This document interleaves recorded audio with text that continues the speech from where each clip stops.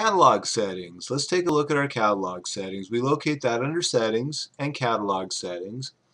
It's going to ask us to save current design. In this case, my design's been saved. I just actually opened it, didn't make any changes, so I don't need to save it again. I'm just going to click yes anyways, just to be safe. It's always safe if you click yes. Now it's going to bring up all my catalogs that I have installed, and you see I have a few of them installed here.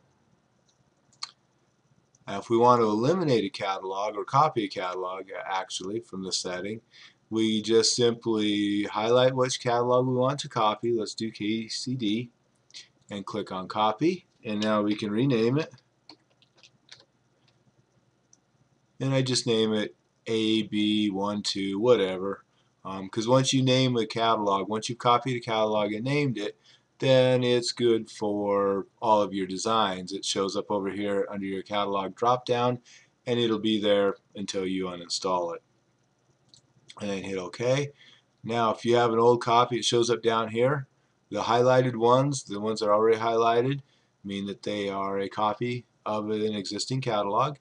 And this is the catalog name over here, and this is the catalog that was copied from.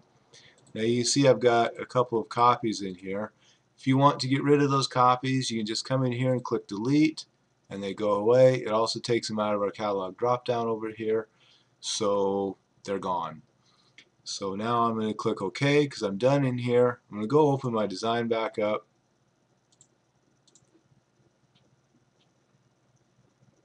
And when my design's back up, we can come through here and we can see KCD1. So that's a copy catalog. And from here I can just design as in normal. And if you do have a copy catalog, be mindful that you are now having possibly two catalogs in your design. So when you go to global, be sure to set up the right catalog. And this has been catalog settings.